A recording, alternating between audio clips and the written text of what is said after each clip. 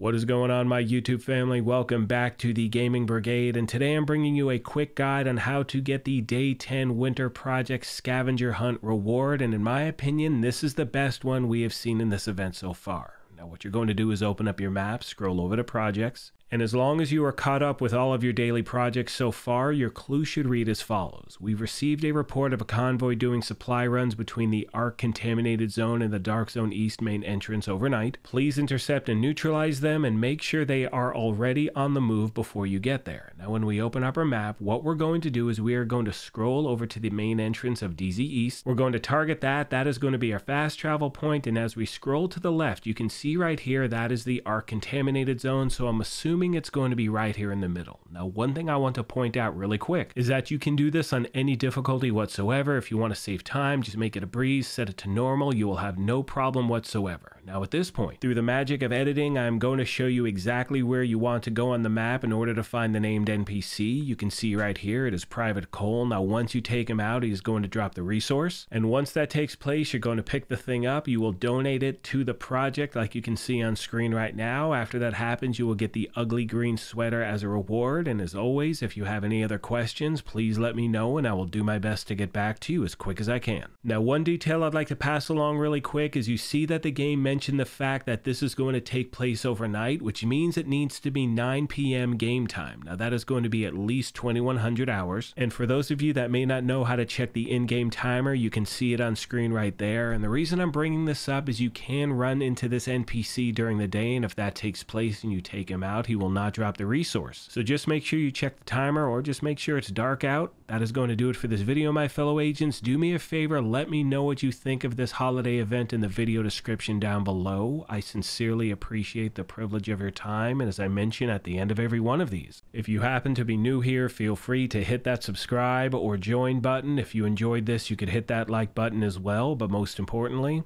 take care of yourselves, be kind to each other, and we will talk to you soon. Thanks again, everyone.